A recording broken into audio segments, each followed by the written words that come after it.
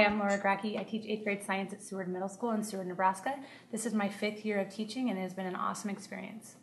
My teacher tip is VoiceThreads. VoiceThreads are a digital collaboration tool that actually involves all students in the classroom. Each classroom has about 4 types of students. You have the students that know the answers and volunteer all the time. You have the students that don't know the answers and volunteer all the time. And then on the flip side, you have the students that know the answers but are very scared to raise their hand and show their voice to their classmates. And you have the students that don't know the answers and are unwilling to participate in general.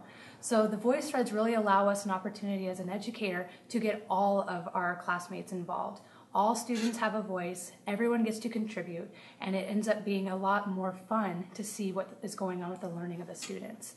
The VoiceThreads, you can upload slides, pictures, videos, activities, websites, anything that you think is a teaching tool, you can upload to these VoiceThreads. Then as the educator, you can put your own voice behind them, so you could talk over notes if you wanted to, but the really cool thing is what the students can do with it.